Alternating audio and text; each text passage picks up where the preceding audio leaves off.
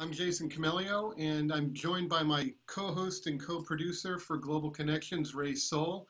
We're from the Office of Global Initiatives at Berklee College of Music. Thank you, everybody, for joining us for this edition of Global Connections. This is a series of online sessions as we're in sort of still in lockdown mode for COVID, but I think we're just going to keep doing this because it's just so much fun.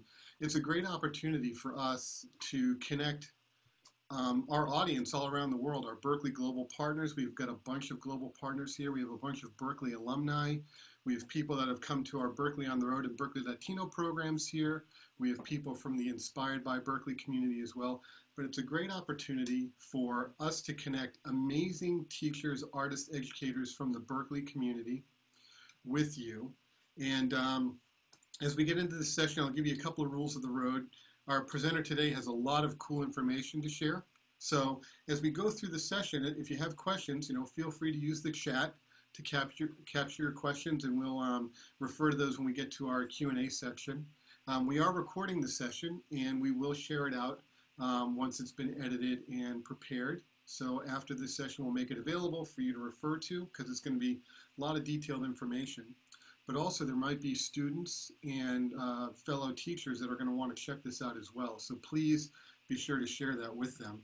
If you want to learn more about what Berklee's doing in the world, you can always go to berklee.edu/global. I threw that link in the chat.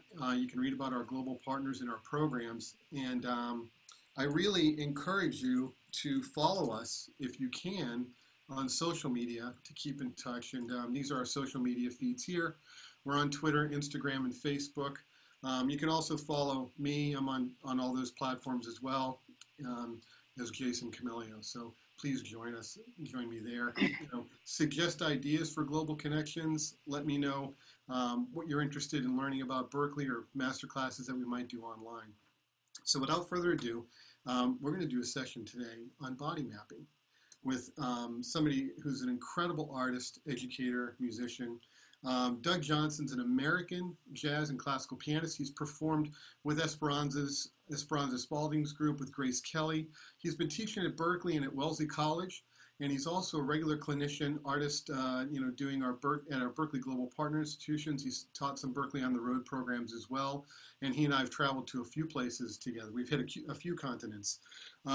Doug's received his bachelor's degree from Michigan State University and his master's degree from the New England Conservatory, where he studied with Dave Holland and George Russell. He's performed extensively in the United States at major venues like the Jazz Standard in New York. He's performed in Europe, in London, Vienna, Berlin, Paris, Copenhagen. He's even traveled to other places. We actually traveled together to Shanghai to a big festival there. He's performed at the Montreal Jazz Festival. He's performed in Toronto, at Tanglewood, Oslo, festivals in Boston, Warsaw, and the Newport Jazz Festival. Artists he's been working with include Luciano Souza. He's performed with Chara Ravello, Millie Bermejo, the Grand Rapids Symphony Orchestra, and the Handel and Haydn Society. You can check out Doug's music. A couple of records that you're going to want to get are Live at the Royal Garden. It's a fantastic album with bassist Edward Perez and drummer Harry Tangchek. Harry's a Berklee alum. In Game Theory, featuring a couple of amazing alums, Massimo Biolcati on bass and Take Toriyama on drums. You can go to Doug's website as well. I'm going to throw that in the chat. It's dougjohnsonpiano.com. And without further ado, Doug, thanks for joining us. I'm going to turn it over to you. Thank you, Jason. Welcome, everybody, from whether it's a good morning or good evening. It's very nice to be with you. It's to connect with the whole Berklee community. It's been enjoyable and challenging teaching online, but one of the things that I think a lot of us miss is just that connection. So I'm happy to be here for all those reasons.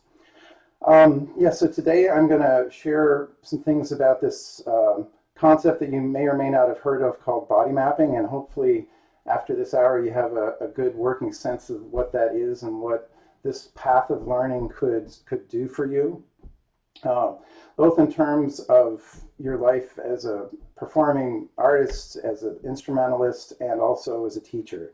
It's really empowering in all those ways. And I will just get to the presentation PowerPoint I have. It's a more efficient way of getting some of this information across, I think.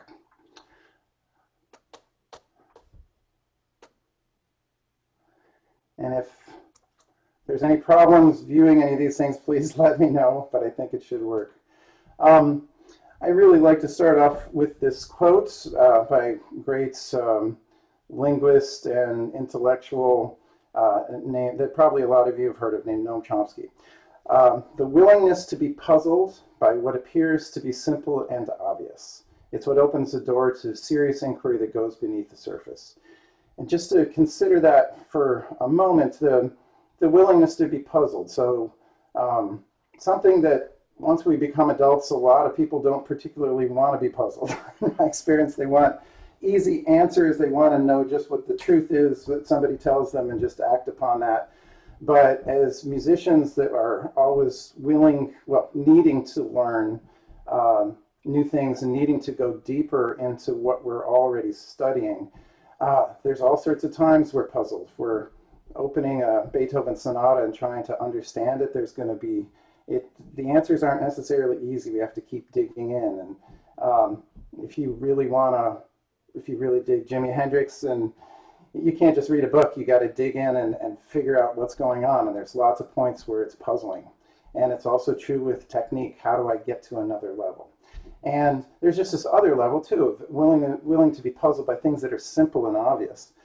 Things that everybody seems to know the answer about because they're so simple and obvious that it takes somebody else to be willing to, especially publicly raise their hand in class and ask a question that everybody else seems to know the answer to.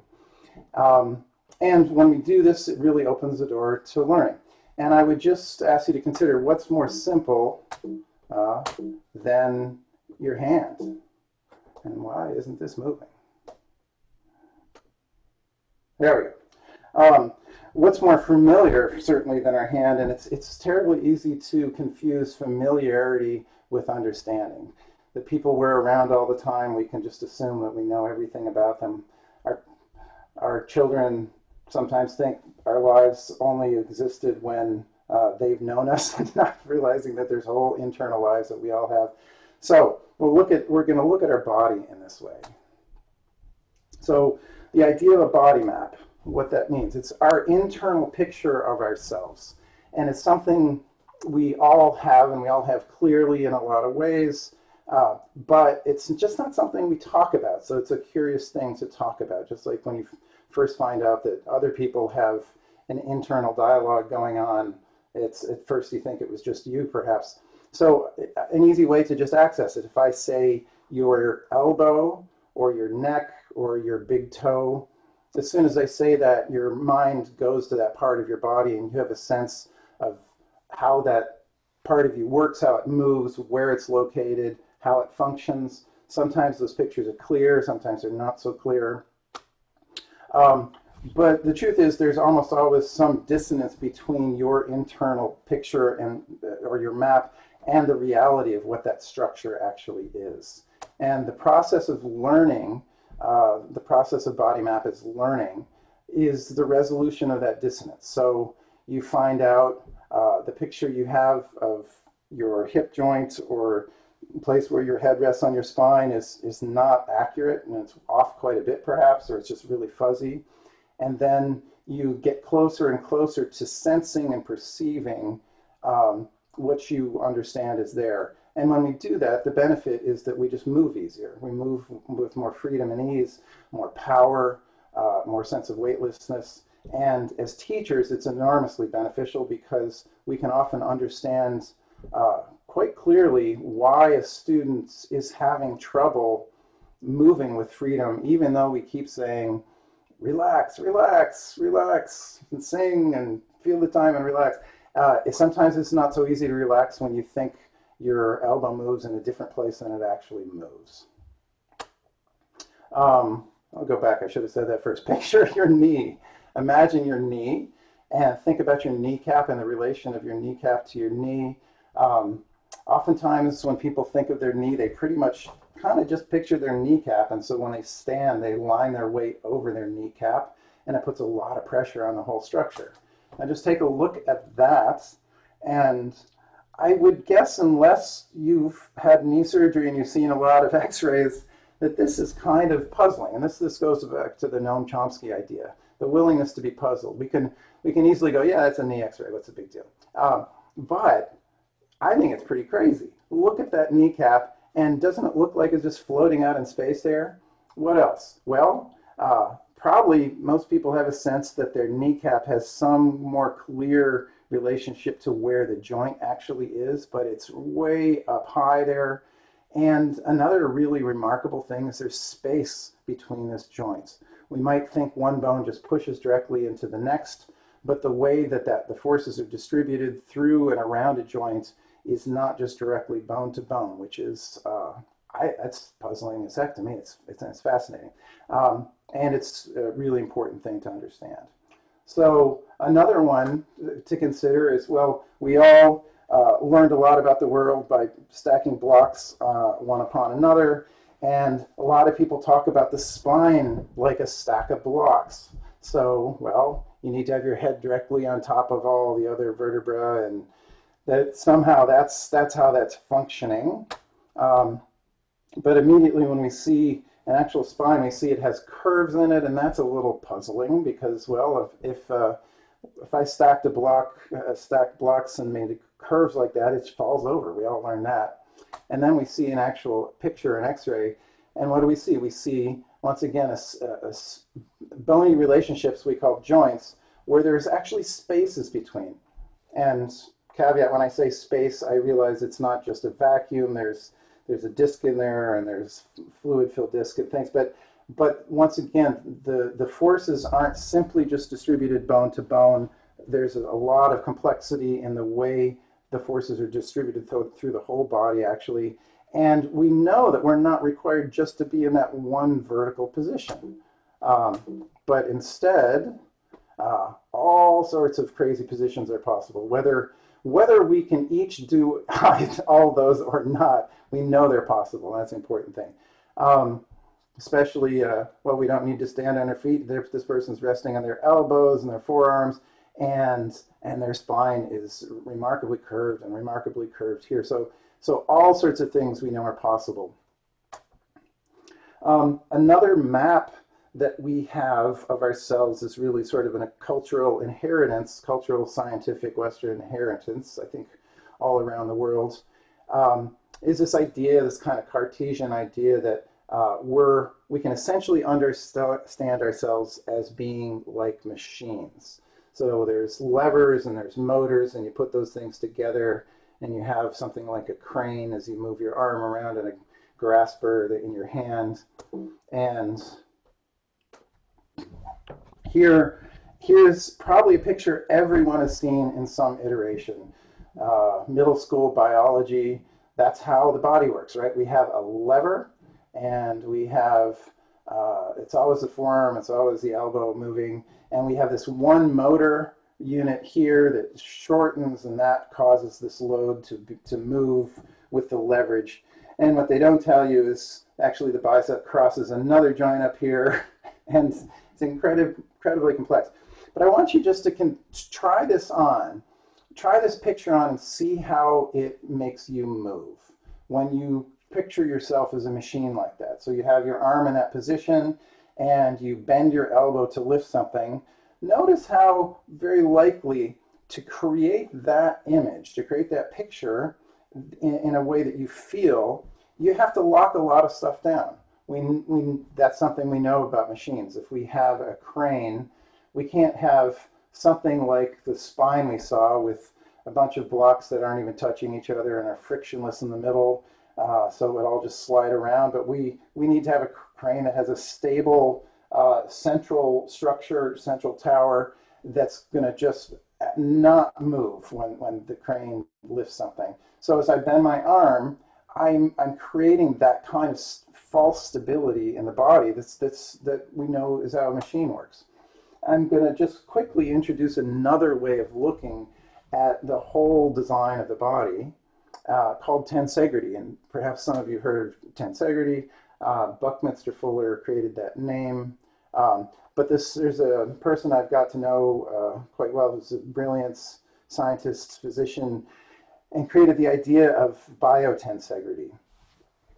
So the application of those principles to the body. So instead of looking at the body as just a series of bricks and levers, we actually have a much more dynamic kind of system. And one thing he likes to say is you don't bend your arm like we were just playing around with. You reconfigure your body. So when you do move at the elbow in the general way we're considering, there are little adjustments that go on through the entire body. And let's just try that on. I'll get out of here just for a moment. Let's all try that on. Once again, if my image, if my map is that I'm somehow like that machine, then I'm going to lock my spine, I'm going to lock my shoulder, and just isolate that motion. And one thing you'll notice as you do that, and please everybody try this on, it's certainly, I can describe what I'm feeling, but if you're all trying this, it works even better. There's a big energy cost to do that. To lock down my shoulder, to lock down my spine, to actually create that look that there's just this one thing moving, takes a lot of energy. So let's consider this other idea that when I do bend my elbow, there's soft tissue movement, there's ligaments or tendons, there's muscles that are all moving in all directions. There's partly a flow going in this direction, there's a flow going this opposite direction. My spine will rotate naturally just a little bit, and immediately we get a motion that looks more, my students like to say, more natural. Well, what does natural mean? Natural means not isolation. Natural means flow. If we see a cat move, you never see a cat just move their arm in a frozen way like that. There's always some connection through the entire body. When we're moving in a way that feels good and feels really effective at our instrument or singing, that's something we'll tend to say. You know, it feels relaxed, it's easy, there's flow, and certainly we recognize that in great artists, musicians, dancers, athletes. So let's go back and look at a couple more images. Hopefully I'll pick up at the same spot. Good. So I've been mentioning tensegrity. That is one type of tensegrity structure. And what you'll see is there's this network of sticks and strings or cables and struts, and it has, you can imagine as musicians that it has resonance. If you touch that thing, there's going to be a vibration that goes through the whole structure. If you move any one part, you can intuit pretty easily that all the other parts are going to move. And that's really the way our body's designed. If somebody is supple and they aren't locking, if you take their arm and move it, well, their shoulder's going to move, their shoulder blade, their ribs, their spine, and it's going to go, that motion is going to go all the way through the body, just like this. But if they're blocked somewhere, they're locked somewhere, then that won't happen. In a similar way, we're going to really dig in looking at the hand in particular today. And in a similar way that Dr. Levin said, we don't move our arm, we reconfigure the body. Lots of instruments that we need, that we involve our hands, obviously piano, guitar, trumpet, clarinet, and remarkably, even if you're singing and that's your main thing, the way that you use your hands will affect how free you are with your breathing. If there's tension or locking in your wrist, in particular, your shoulder will lock and your ribs aren't going to move as freely. So considering the hands is beneficial for everybody. So the same idea, we don't move a finger, but instead we reconfigure our hand. So what we're really looking at is how is changing hand shape, and how do we do that? So the first concept I just want to throw out there is something that I find to be really a helpful construct to look at and really make a distinction. So these two words, stretch versus extension. And if we had a little more time, I think I would just start a discussion on this, but since it's a little compressed, I will just throw that out there. So these are two words, much like meter and time signature, that can be used interchangeably. You can say the meter is 3/4 or the time signature is 3/4, but ultimately meter has some other implications in terms of hierarchy and flow of beats and direction from beat to beat and things like that, the way it dances, right? So in a similar way, stretch and extension, we can sometimes use those terms interchangeably, but ultimately they have really, really important distinctions. Dancers talk about extension, so the way they open their hand and their fingers open. If it's connected to the whole body, it's part of the aesthetic look of dance. But if somebody stretches out the end of their fingers and tries to imitate that, it's not going to work. It's a completely different thing. So working definition, to stretch is to move away from a fixed point. And we can look at that a couple different ways. And it happens all through the body. So if I just reach out with the end of my fingers like that, an unfortunate thing that pianists often say is, how far can you stretch?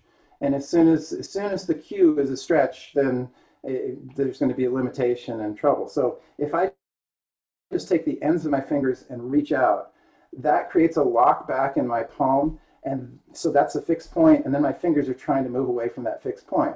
And it creates a lot of tension in the hand.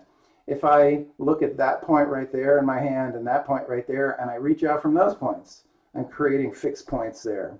I can be reaching in this direction, and then my shoulder blade locks, and then I create the stretch there.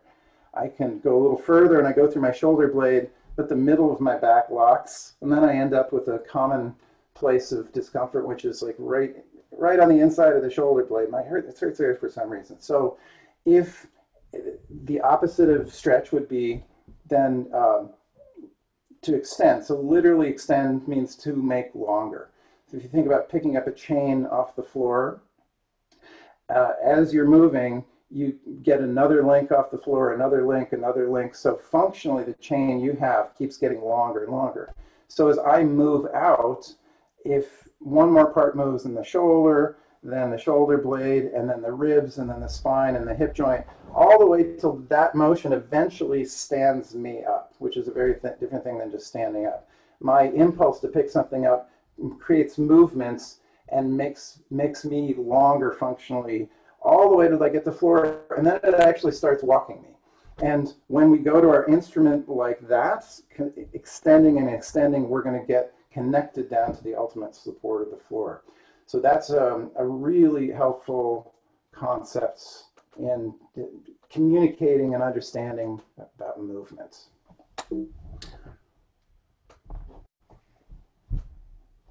So I think this says it very, very well in images. This pianist is one of the great 20th century, early 20th century pianists, Joseph Hoffmann. And this picture grabbed off the internet clearly has a lot of tension. There's that reaching out of the end of the fingers thing that I was just describing. But look with Hoffmann, that's like a minor ninth, right? F sharp to an A. And there's no sense in looking at those hands that there's tension in there. So much of what we talk about wanting to do is not have tension or release tension. The way that he's initiating that movement doesn't create tension. The way the other person here is initiating that movement is creating that locking and tension. A real tell is that the ends of the fingers, there's no reaching out. There's no desperate pulling out at the end to try to get somewhere. But instead, these fingers are being carried out there, opened out there from all the way back into this area and this area. So it's not just about this part of the fingers too. Another real tell, just viscerally we will notice this whether we're conscious of it or not, is what happens to the fingers that aren't being used. So, these fingers might be the ones reaching out, but the fingers in the middle, the result is they get locked and tight. And Hoffmann's middle fingers, they're just as easy and relaxed as if the hand was just in a neutral position by his side. So there's not a locking or tension created through the palm or through the wrist or through these other fingers by the way he's opening his hand. And that's the extension versus stretch. And just a couple other images of this. This is, the cute cat picture time of the presentation. It's really perfect. This is how Horowitz gets out over the piano. There's no part of this cat structure that's doing more work than any other. There's the contribution of every part to have his paw just hovering over the keys. He's not ready to drop and collapse his arm and use some weight to make the sound. He's just there to be able to move and do it, which is much more like a Tai Chi master will do. And this happens to be my daughter when she could just barely reach the keys, but even still, there's that balance on the floor and that extension all the way through, and her head is free to balance on her spine. And I love both those pictures. This is a student I got to work with in Brazil at the University of Brasilia, a violinist who's having chronic pain in that area between her shoulder blades. And by working on the conception of movement and really working on the way she used her hand specifically, it looks like she's kind of a Tai Chi master now. And this was really pretty quick transformation. But notice she's playing with the movements, how she uses her hands and the relationship between that movement and then the flow all the way through her body. So it's a constant extending, it's a constant reconfiguration. So that idea that she's not moving any particular part, but she's constantly reconfiguring her body. And with a sense that any position could be, that's the position she's in and that's balanced and she could stay there. And she's reconfiguring, and at any point, yeah, she's balanced, she could stay there. Whereas if you just bend your arm while you're locking down your body, your bicep's going to get tight and it's going to feel cramped, and you're not going to want to do it very long. So let's dig into some detail a little more exploration.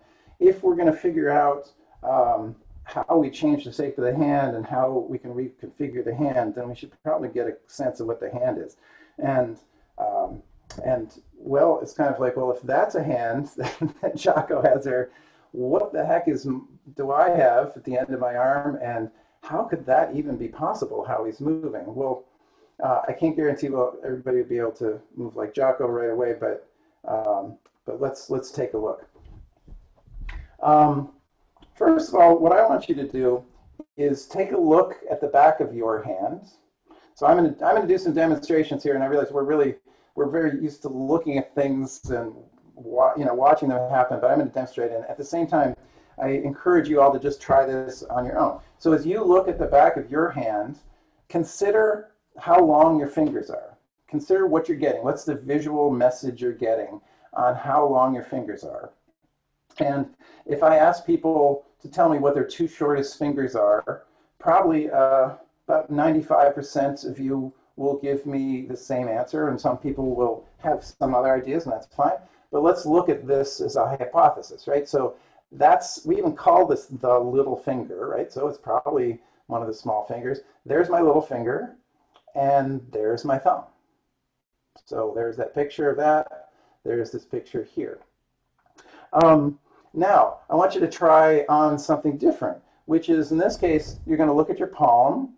And what I want you to do as you're looking at your palm is to bring the faces or the pads of your thumb and your little finger together. So you're going to bring them together like this, and then you're going to open them back up. And do that repeatedly, opening all the way up and bringing them all the way in. And observe both of those fingers, but in particular, observe your thumb. And how long does your thumb appear now? Is it the same? Does it look the same as it did when you were looking at the back of your hand and holding your hand still? And why don't you just, people, hold your thumb up to the screen and just with your fingers show what you're seeing is how long your thumb is now. so with your other hand. I don't want to. So here, before we were looking at a thumb that was that long. Is that still what you're seeing, or do you see something different? Yeah, okay, thank you. So when we're moving our thumb so our fingers meet, it's pretty easy to see that, well, what the thing that's moving is a lot more than what seems to be the structure when I just look at it statically. So the thumb is twice as long, and this is a really significant thing for making music on all sorts of instruments, and as I said, even singing. So we have a tool in our toolbox that's different than we thought, or we just have a different tool than we thought. It's twice as long, but another really important thing is this joint is one of the most mobile joints in the body. So just try moving your thumb around in a circle a little bit, and you'll notice that it makes a grand circle around. So instead of having a stubby thumb that moves just in one plane, we have a twice as long thumb that moves in a grand circle. The way this can play out negatively is if at the piano I picture that thumb, if I'm on, my second finger's on, say, a middle C, and I go to play B flat with this thumb, I'm going to tend to move from that joint where it appears that my thumb originates from. And as soon as I reach out from there, what have I done? I've created a fixed point and I've stretched out from it. It locks the rest of my thumb and it locks my wrist. And then I'm going to need to do these kind of things when I'm playing, because I don't have the ability to move from where the thumb actually moves from. So instead, if I have the ability to play a scale where that thumb is continuously moving around in a circle, then I can draw my arm up the piano just like a cello bow across the strings. Next, what I'm going to do is, I call it appealing to a higher authority. I mean, obviously everybody's here to learn and you appreciate the information, and I appreciate that. But if I can show you something that really shows it even more clearly, that's for the best. So I'm going to show you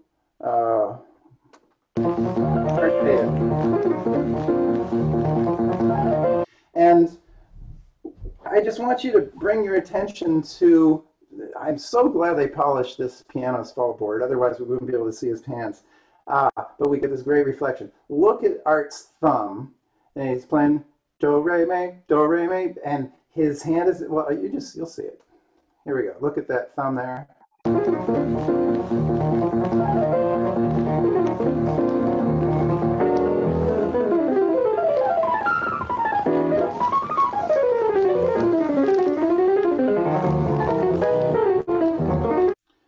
Let's, I think I'd like to see it again. Let's do it.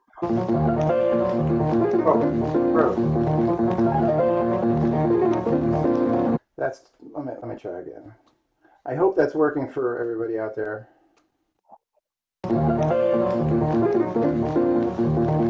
Oh. It's freezing for me right now. I'm just going to check in. Was it clear there before it froze a bit? Yes, yeah, we were able to see it. Excellent, excellent. Okay. When I show that to people, pretty much everybody's amazed by it. Obviously, it's Art Tatum and maybe one of the greatest pianists of all time. But to me, one of the striking things about it is watching his hands. It looks different than most of the pianists that when you see them play. And if you're a pianist, you might think, well, it looks a little different than my hands when I play. But I think we can safely say he's doing everything right. If we can puzzle that out once again and try to understand what he's doing, what looks different, and how can we understand that, that can be an empowering thing. And one of the clearest is this idea of the thumb. So he clearly has his thumb maps as that full structural unit. It looks to me like a tool. It's almost like an external tool that he's using, he's moving to make those sounds. He's never using any action out in these joints. He's always carrying, so he's using the longest lever possible and his hand is quiet. When you watch Horowitz and Rubinstein, it's the exact same thing. It looks the same. So that's that's a really good functional experience to understand what this process is about. We all have internal maps. If I say your left thumb to anybody, they are going to have some picture of it. Oftentimes, the picture they have is, in this case, clear and super clear and exactly wrong. And the relevance of this is, it's not a trivial thing. It's not just learning anatomy. The relevance is we actually move to try to make our maps true, essentially. We move according to the picture we have of ourselves. And there are things like this all through the body they are very interesting, but more than that, they're relevant, and they can make a really big difference in how much freedom we have. And on the other side of it, if we resolve that dissonance between the picture we have and the reality, we're going to leap forward. And that's the other power of this. So much learning that we experience is that we picture. I mean, when we say practice, I'm practicing. Or, you know, ideally our students are saying, I practiced every day this week. What we're assuming there usually is that there's going to be gradual growth. And that's a wonderful thing. And it's happened, you know, we can count on that happening. You start at a slower tempo and you gradually move the metronome up so you retain ease and you can play fast comfortably. That's that gradual kind of process. But there's also the people who, in particular, who are older in this group, but I think probably everybody has a sense of this. We can practice steadily, but we also get to certain points and we stop. So we can't, in certain areas, we don't just keep getting better. There's going to be limitations that we reach, and students, when they come to Berklee, have the challenge of practicing in practice rooms so they can hear other people next to them, and they can be doing well, but they listen to somebody next door and it's like, wow, that's just a whole nother thing. There's an ease and a freedom and a velocity and dynamic range that I just don't have. And it doesn't seem to be just a matter of a little gradation. Sometimes it's just a whole different kind of tone production. A trumpet player that can play a high C and one that just can't. That's not usually just moving up by half steps. That's learning a different way of approaching the instrument. So what I'm really getting at here is these are paradigm shifts. This is an example of where if my understanding shifts, it's going to remove a block, and then I'm going to be able to sometimes leap forward, but then also I'm going to be able to continue that gradual growth that was happening before I reached this block. So that's the power. Let's go back to here. Okay, so why do we have these, how do we end up with these maps or these pictures? Well, the one we just looked at with the thumb is a good example of just visually I see something, and even though the thumb goes from there to there, the visual looks like it just starts there. And this kind of webbing and muscle here clouds the fact that the structure goes further. Another thing can be how language affects our understanding. So this part of the hand, where this child's hand is sitting, is the palm. And palma, all the Romance languages, they're very similar. Los palmos, palme. And then I'll do my best here. Sonbadag, shojang, te nohira. Unless I've inadvertently said something I shouldn't, I think in different languages, we have a single word for that single part of the hand. And that sure implies that that is a thing, that that's a structure, the palm. When, in fact, what we can see in looking at this X-ray, well, where's the palm? All of a sudden, I don't see a palm, I just see fingers that are strangely long. So the little finger that we see as little finger is this thing right there.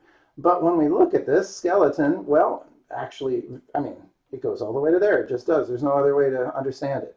And then it connects to this ball of bones, which is a wrist. And hopefully we'll get to time to look at that a little as well. So fourth finger, middle finger, and there's the thumb we were just looking at. You can see, yeah, that connects down to these wrist bones.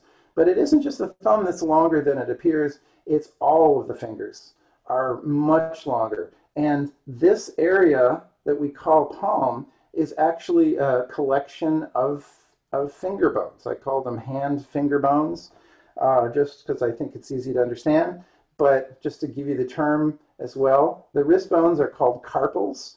Sadly, most people, I think, know that name because of the carpal tunnel disorder.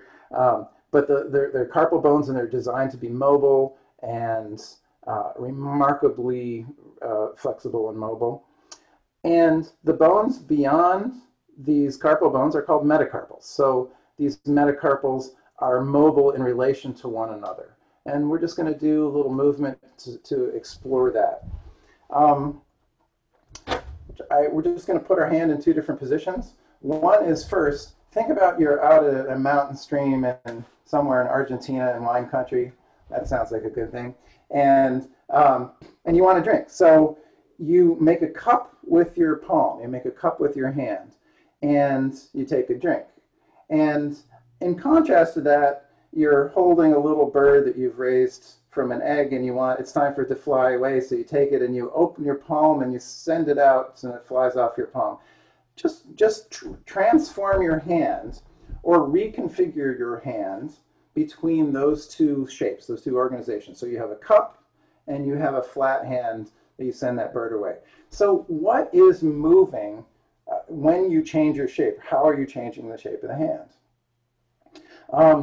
Your fingers, these external things that we call fingers, they're not the thing that's changing shape to do that. What's changing shape are the hand bones, the metacarpals that make up your palm. And I just want you to get a sense of these different bones. Take the knuckle behind your little finger here and push it forward and back, and notice how flexibly that moves compared to the knuckle right next door. And what you're really doing then is you're moving that fifth finger metacarpal. You can take the whole side of your hand as well and move that bone. So when you open up your palm, what you're doing is you're moving that fifth finger bone out in that direction to create that flatness. And if you're moving in the other direction, you're moving it across towards your thumb, and that's creating that cup shape. And the fifth finger metacarpal is the most mobile bone in the hand, of those hand bones, but you'll notice the fourth finger bone is quite mobile too. The statal center is really your pointer finger and connected into the third. And in relation to that, your thumb opens and your thumb comes in and your fifth finger metacarpal opens. But that's an incredibly different picture. And I'm just going to see if this Art Tatum video works again, because I'll have you try a little something and then we'll watch it.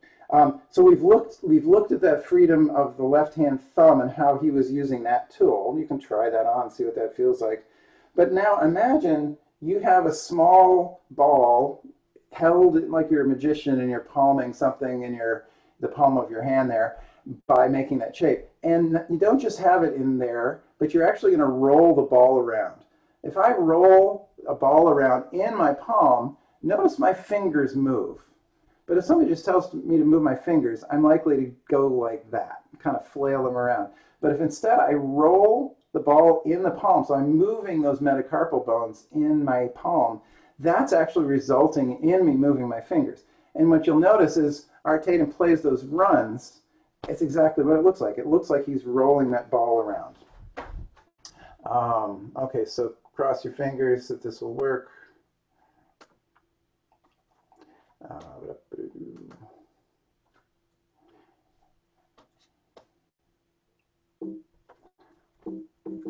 Wow, I'm having some.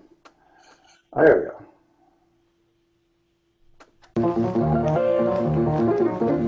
Watch the right hand.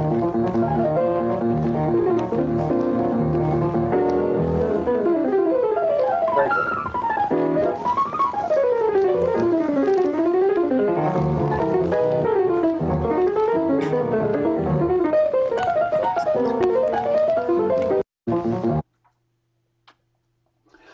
Okay, so yeah, it's largely the movements of these bones in relation to one each other, reconfiguring the hand constantly and relating that all the way down to the wrist that's creating most of that movement.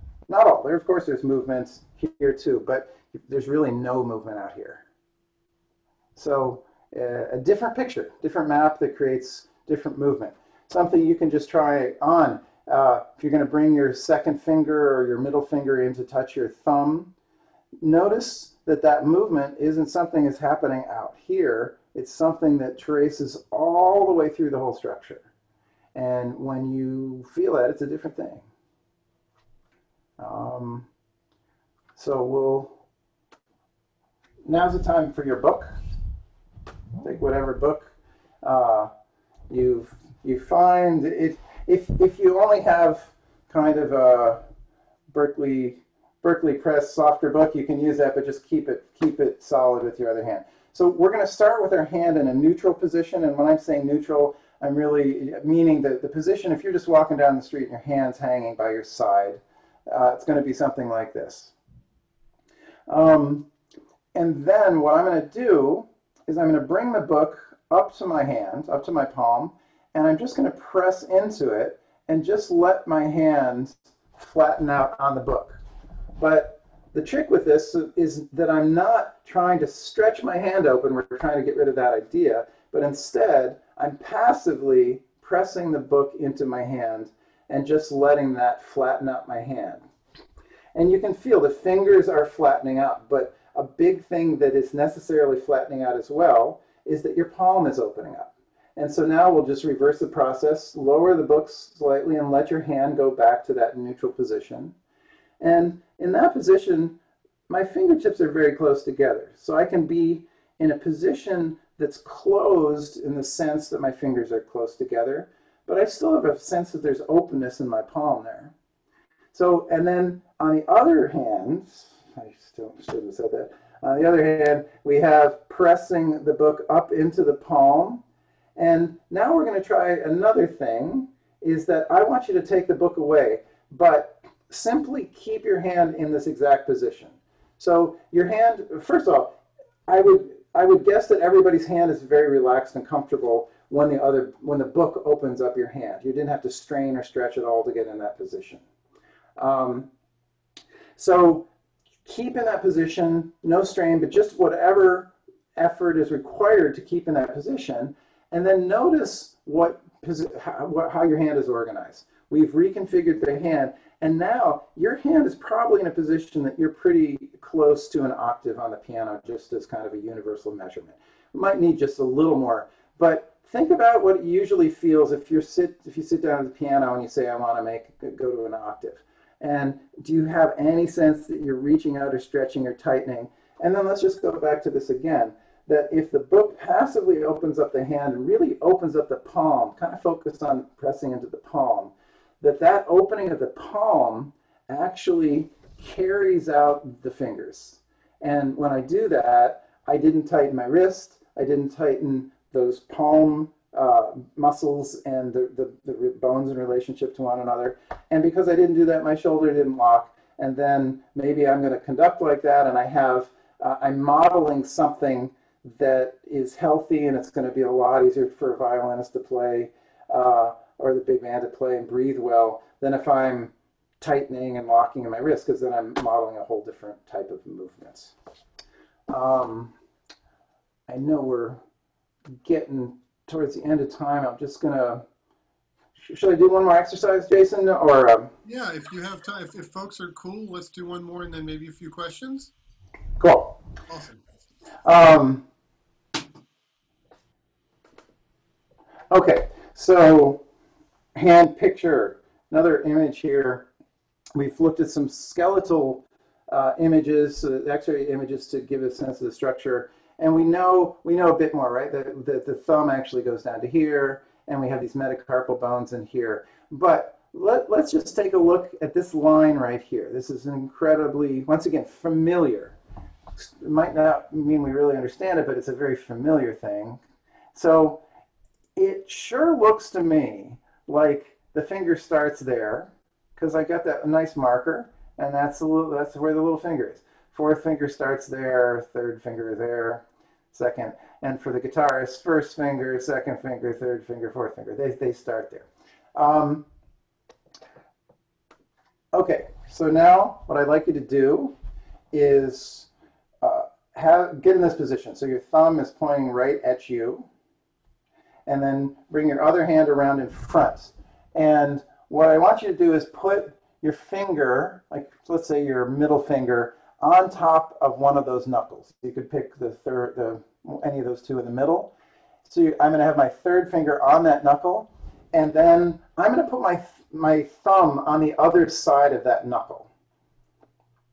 And I want to move that finger around a little bit so I can feel that's where the joint is. I mean, I'm getting a real clear tactile sense. That's where the root of that finger is. That's where it begins. And notice you can move it in different directions. You can move it up and down, you can move it side to side, and you can move it in a nice big circle. A really important thing for hand function is that we have circular motions, not just at the thumb, but all those fingers. Okay, so that's the big reveal. Keep your hand on the knuckles, whichever hand you're holding here, and then you're going to turn this over, and I want you to see where your thumb is. So keep your hand right where it is, and look where your thumb is in your palm there. So just so I can show people that in case somebody didn't do it, notice how far that is down from the line. So it appears my third finger starts there, but what I've just shown myself by feeling this is, well, no, it actually starts way down there, and it moves so freely from down there. So once again, there's this difference in appearance and the actual structure.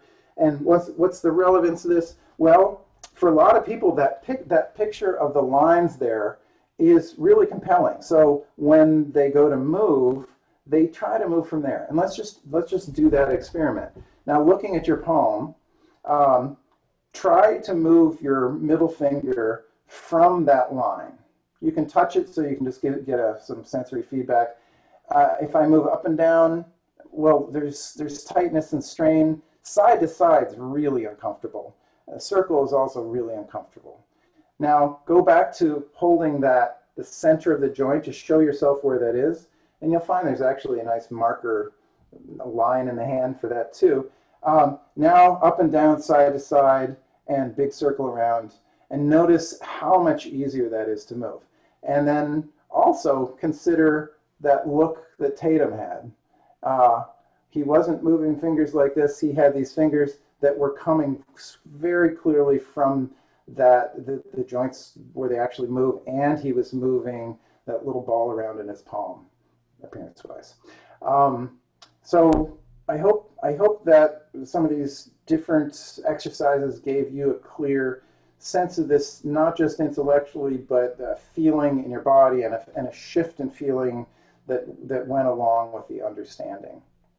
For the final thing, which is probably the most relevant question, is, well, how do I do this? How do I learn this? How do we put this together? How do I teach this?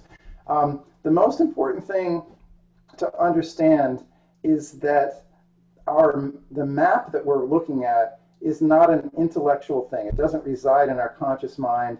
It's a physical thing. It's a visceral thing. So just the fact that we've learned something new, that, for example, that I've learned that my thumb is actually this long, it doesn't mean when you sit down at your instrument tomorrow, automatically you're gonna have that map shift and you're just gonna move with that newfound freedom. What you have to do is work on your visceral map. And the way we do it is actually quite simple and direct, but the thing is, we have to talk the language of the body. We have to speak to our body directly. And that's sensory experience. That's movement, sensory, touch. So it's not just thinking, in other words. So if I take my other hand, if I want to work on this here, if I take my other hand and I explore the thumb, and this goes right back to the Chomsky. You got to be willing to be puzzled about something that seems simple. I can see sometimes with my students, there's like, you're asking me to play with my thumb? That seems silly. but when you realize actually, that's pretty interesting, and it's puzzling, and the fact that you don't know your thumb should blow your mind. So yes, you palpate, you move around, you find where the joint is. If I move my thumb like this, take the whole thumb, I'm getting loads of sensory experience. I'm getting the experience from my right hand coming in contact here and moving the thumb. I'm also getting the experience in this hand of that passive movements, so I feel how easily it moves. And then I can say, well, what if I moved that easily, just like my other hand was moving it? And that can become the model. And over weeks, you can really make the shifts to so it then becomes part of your vocabulary. And I'll wrap there. Any questions? Thanks, Doug. Yeah, please feel free to unmute or raise your hand, or you can throw a question in the chat. Now is a great time to connect in here with Doug. And Ellis, what do you got? Go ahead. You can unmute, sir. No. I didn't have a question. I just wanted to say thank you so much. I really enjoyed this. It gave me a very new and fresh way of looking at things. Cool. Awesome. Thank you for sharing that. Thank you.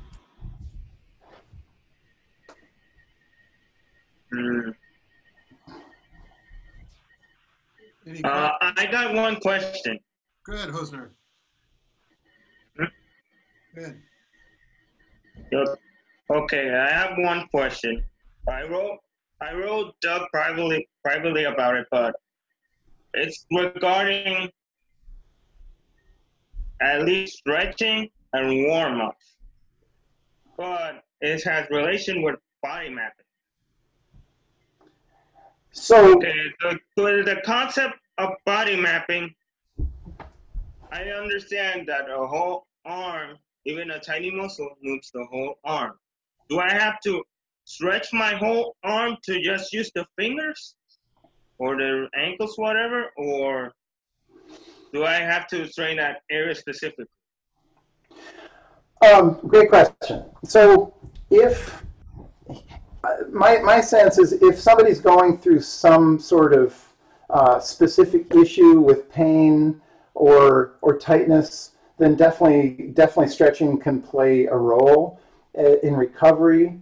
And I would defer to any of your individual teachers if they have something they'd like you to do before playing in terms of stretching or something. However, what's going to be really optimal is something that people have been talking about with athletes for a while, is that instead of doing a lot of what they call static stretches, which tends to weaken the muscles and limit the power and make an athlete less effective, but instead is doing whole body movements that warm up the entire body, but that are gentle. So if you're a runner, they can start walking a little bit and they can jog a little bit before they run full, but they're going to be using their entire body. So movements that involve moving through your spine, moving through your shoulder, moving through your whole arm, so you actually feel those connections of movement that go up from your fingertip all the way down to the ground. And a big part of that is not even just warming up, it's a sensory thing. So as you're playing, can you feel the connection? A lot of instrumentalists are just aware of their fingers. So can you be aware of your fingers through your lower arm, through your upper arm, into your shoulder, into your back, and into your rib movements? So the more you get connected sensorially, the more that you're just going to be warmed up. And by the way, you're moving all the time. I hope that's right. Thank you for your answer. Thank you for the question. Guy has a question that actually I posed to you a while ago, which is, just looking at like the motion for a trombone player, and people should know that Doug actually was a trombonist as well at one point in his career. Could you talk about just like sort of the motion, even with like, the slide position arm, typically the right arm. Absolutely, yeah. I remember this very well. So once again, to the sense of map, most people have a sense that their arm comes from here, and it's as I do this, and I'm sure a lot of people are thinking, well, yeah, it comes from here. What are you talking about? Of course it comes there. But actually, the arm structure is much more extensive. If we're talking about the skeletal structure, the collarbone connects where it connects into the sternum. We have this joint right here. That's an important place where the whole arm structure moves, and in particular, the shoulder blade. Let's just try on a movement here. If you bring your arms out to the side and bring them actually as far back as you can, you'll notice that your shoulder blades are coming together, and you can very intentionally pinch them together as tightly as you can. If you bring your arms out in front of you, you'll notice your shoulder blades protract. They come around to the side and they come forward. Now I can be in this position where my arms are in front of me and I can pull my shoulder blades in. And notice where I'm at basically at fifth position here. Now, if my shoulder blades are out to the side, I'm to seventh position. So, which is for non-trombone players as far as you need to go. So, having the shoulder blade clearly be mobile, and we have a sensory experience of the movement of that shoulder blade. But this is a very simple exercise to do. Just go through the full range of motion of just the shoulder blades with your hands to the side, and start off gently, but then work for end range of motion. Work to find out how far they go down, how far they go forward, how far they go up, how far they go back. You'll be working ranges of motion that probably you don't go in all regularly, and you'll also be getting that sensory experience of how the shoulder blade can rotate out to the side to support that movement of the arm. Makes it, and when you do that, it can really free up the ribs to move, because the shoulder blades basically rest on the ribs, and a lot of people get the message that they're supposed to hold the shoulders down and actually have the shoulders back and down. That's good posture. So as I have my shoulder blades back and down, I'm limiting the ability to move my arm freely, and my shoulder blades are pressing into my ribs, so the ribs can't move freely to play. This is a very different thing than saying just lift your shoulders. It's that your shoulders are really designed to be suspended. And I wanted to show you this. This is a tensegrity model, and this is just shows so beautifully how this idea of interconnectedness, and one part moves so every other parts follow. So similarly, I move my arm here, and then it connects into the shoulder blade, it connects into the collarbone, and I'm just focusing on the skeletal structure, but all of the musculature, all of the soft tissue, the fascia that's also mobile will connect you into that possibility of suspension and mobility. So hopefully that gets to some of it. Yeah, so this is, as Stephen from Selkirk College pointed out here, it's, we're just breaking the ice, Doug. We're just working with the hand. Yeah, exactly. Work with your students. Doug actually presents this class, Body Mapping, at Berklee. It's a full semester long course that students take, and it's getting very popular as more and more musicians, dancers, as well at the conservatory, and other people are getting interested in how this is working.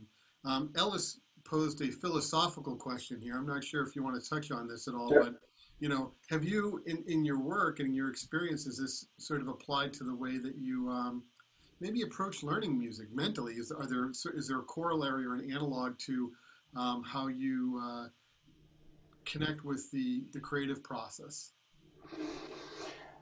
Absolutely, and I really, the thing that started me down this path was studying with a teacher that basically taught me some of this information, but some of it was confusing, and I wanted to understand it better. But the thing is, he really taught music largely through movements. So it wasn't just having the sound in your mind, but actually clearly what movements are the analog for what particular sounds. If you think about a conductor, that's all they have, right? All you have is movement correlating with sound. But as musicians, we all have that same thing, but sometimes we're not really aware of it. So the more directly the movements correspond. For instance, I'm obviously a pianist right now, and I think in these terms, but it applies to everybody. That if I played this note, and if somebody often will play kind of expressively in legato, and they'll do this kind of stuff.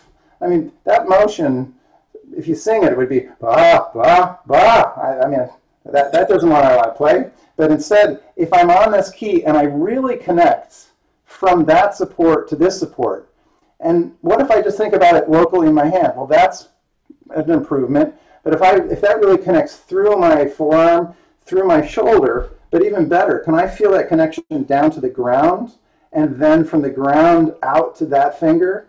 Well, if I'm experiencing that, the musical result is that much more complete. It's absolutely complete. So then I'm really resonating, my structure and movement is resonating fully with the simplest thing of connecting one note to the next. And once again, Horowitz is one of my heroes. You can see Horowitz do that. Any two notes he connects, you can see it triangulate right down to the ground. So although in a sense that doesn't really sound philosophical, but perhaps, but to be completely resonant is an ideal. To be completely resonant and unified with the music through intention, the emotional connections and narrative, but the physical complete resonance. That's much more likely to lead to having your mind get out of the way and have that flow state appear, because you're just it's so directly connected. Very cool. Wow. Any other Thank you so questions? much. Yeah, that's great, Ellis. Any other thoughts, questions? Feel free to type them in the chat as well, or you can unmute and chime in. Cool. Well, Doug, this has been incredible. It's always great to see you present and get into this. It is deep information, and for those of you that are here, I seriously encourage you, go out to Doug's website. It's in the chat, DougJohnsonPiano.com. He's got information about body mapping there. You can check out videos of him performing. Doug is available, so if your school is interested in having Doug present, you can reach out to him directly there to do master classes. If you're looking to study, I'm sure he'd be interested to have a discussion with you. This is a great time to dig into a new topic like this, especially for all of us, performing musicians who find some challenges or looking to overcome some of these hurdles and blocks with our performance abilities and in our the way we see ourselves as we're performing. Doug, any last thoughts before we break for today? Just thank you. Thanks, Jason. Thanks, Ray, and thanks everybody for showing up and being open to just totally new material. It's really great having that energy, and it's always a pleasure. Cool. Thank you, Doug. Thanks everybody for joining. Thanks, Ray, for helping to create and produce this session. Wishing everybody the best. Please stay healthy, stay creative, and stay connected, and we'll see you at the next session. Bye-bye.